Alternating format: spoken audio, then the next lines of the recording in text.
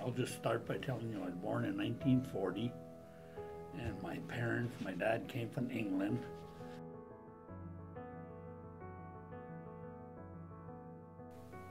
I went to grade school in Limington, a small one-room school, one teacher over 5 grades. And after the 5th grade, we went to Redrick's school, another 5 miles west, and we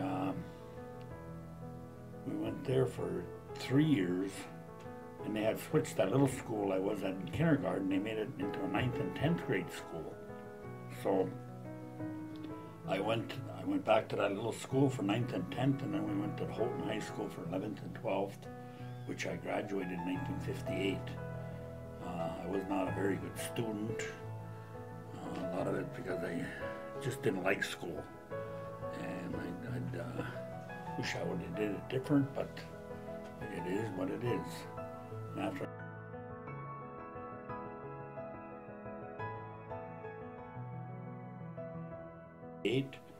I was working small jobs here and there, and I decided to go in the Army. And in '59, I joined the Army, January 1959. And then when I thought about it, I was a little bit scared to go alone, so I went to find a buddy of mine who was milking a cow in Limington. And I talked him into coming with me. So we went in the Army together. We ended up in Georgia, Fort Benning, Georgia. And from there we went over to Germany on a ship, which took us 9 days, I think 9 or 11 days to get across. And then we took a train from there to Schweinfurt, Germany. Very scary for a young man never off the farm.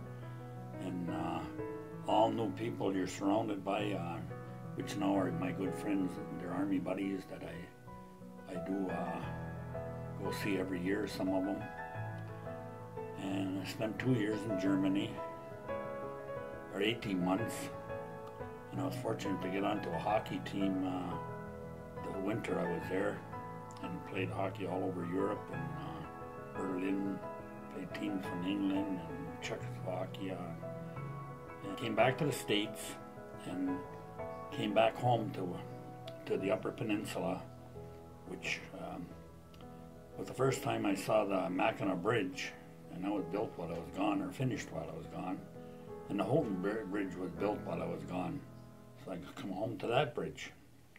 And at work, when I came back, I worked in the Freedom Mill where my dad was in there at a copper plant. And from there I journeyed to Milwaukee for 1 year, worked in the auto factory making Ramblers. And we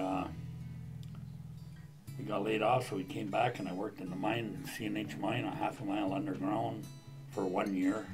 It seemed like as soon as I got a vacation, I left those jobs. And I got into construction and become a bricklayer and a mason.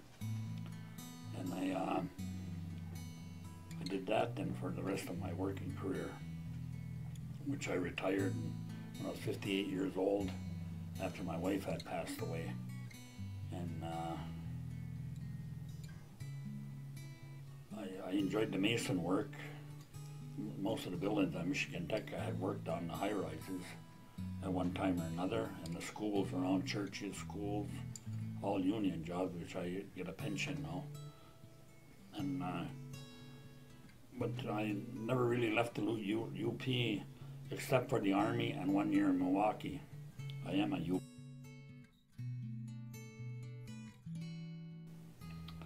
I come from well, it was a poor family. We lived on a farm, and we had maybe 8-10 cows, chickens, and pigs, and we had all. My dad worked in the Freedom Mill, and there wasn't that much money, but between the both of them, we ate well. We did not have any of the fancy clothes because I worked for farmers, so I could have the nice pair of pants and jacket and shoes. And I think I worked I don't know how long to get a pair of pants that had the tag on the back because the ones my folks bought us were all those cheap Big Mac and kind of, we were just poor folks, but we were happy folks. We had a lot of love and a lot of caring for each other. And I guess I didn't regret my childhood at all. And I had 5 brothers and 3 sisters, so we were never, we always had something to do with each other. And it was so nice that we moved to Frida in the winter months because it was too hard for my dad to get to work from where we lived. So in Frida I got to play hockey, I had friends to play with, I could go out Halloween trick-or-treating because on the farm the next house was 2 miles away maybe. Trick-or-treat and then go look at Christmas trees at Christmas time. It was just fun being in a little town for the winter months. In the spring we were happy to go back to the farm. And next winter we'd look forward to going to Frida. And I got married in 1961. And me and my wife had 5 children, which now I have 15 grandkids. And we were married for 37 years. And she was diagnosed with cancer in 1996. She passed away in 1998. And then I remarried in 2000. And I've been married now to Mina for 16 years.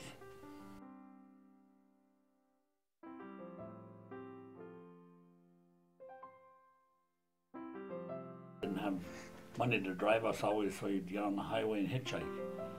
But by living in the same place, you got to know what time certain people went by, so if you got on the road at that time, they'd give you a ride. Some rides were a little bit faster than other rides. There was one old guy, John Huckalaw was his name. He went so slow, I think a jogger passed us one day.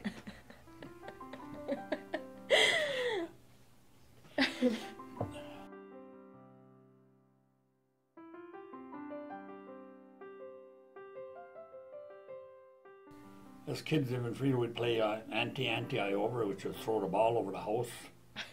And then there'd be a team on the other side, and they catch the ball, and then you'd run, and you'd throw the ball, and whoever you hit, they had to throw the ball over the other way. And we'd play games, maybe kick the can even, and we had that one, and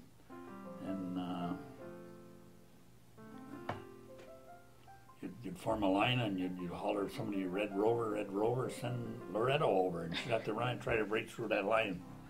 I don't remember exactly how the whole game went, but it was stuff like that we did. And there was a little bit of mischief involved.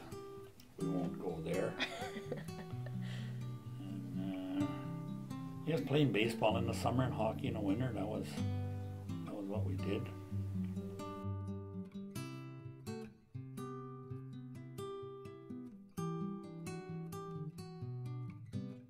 And now I watch my grandchildren, and like I go to Florida in the month of March to watch the Detroit Tigers, my favorite baseball team, spring training. I enjoy that, and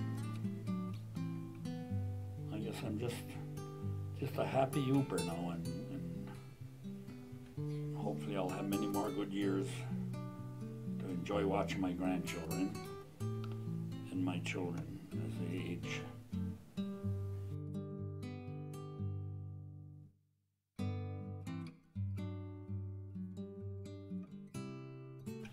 I feel UP is a great place to raise a family, and hopefully there'll be more jobs that people would be able to stay around here.